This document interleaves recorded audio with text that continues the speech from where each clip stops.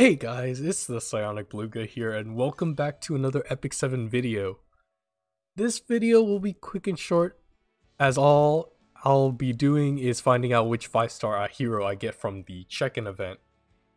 Even though Angelica is more valuable than most 5-star. My check-in rewards were delayed a day since apparently before and after the maintenance, it counted as 2 days on the same day for people that checked in before and after the maintenance. Anyways, I have 3 scenarios for what will basically be a convenient summons from worst to the best. My worst scenario is that I pull a dupe, or even worse, a dupe for a hero that is weak and I never really touch. That would be pretty donkey shite. My middle scenario will still be kinda crap, would be that I pull a new character, but it's not a usable power creep or a meta hero. Let's be real here, a lot of 5-star heroes are underwhelming, which is why my suggestion is that Smilegate sort of reduce the production of speed of creating new heroes and start pumping out a lot more skins.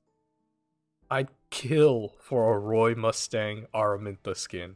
That would be absolutely amazing.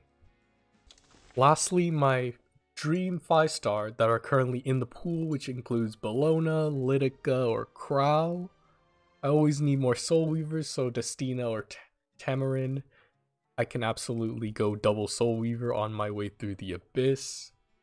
But that's quite enough talking, let's see what I get. Drum roll please.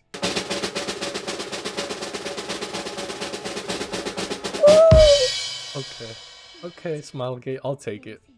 I actually did not include Iseria in my list, but she is quite not bad at all. I believe she has a double defense break, so that's quite useful.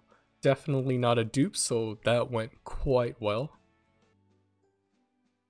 They recently released a second episode content in their June developers note, and where there is a truckload of content from new stories and skins, which will hopefully have my desired effect of reducing the rate of new heroes.